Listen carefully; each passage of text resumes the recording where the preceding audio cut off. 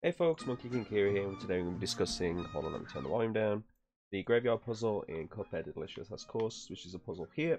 Now what you need to do in order to essentially be able to fix that is you need to equip the broken relic, which is an item you can get from the shop, using some of the money that you acquire through the DLC.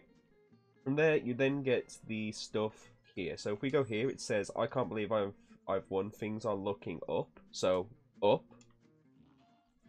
Here, I left down town. I'll set up a second. So left down,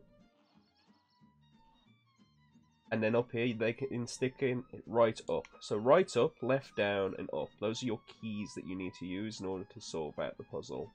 So we gotta do it in order of first to third. So up,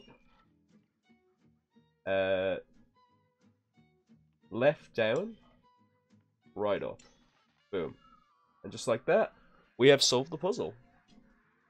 Then all we gotta do is take a little nap.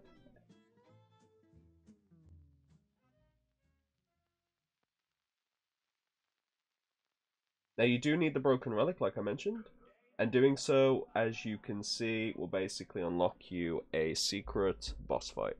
So, hope that helps, and I'll see you soon.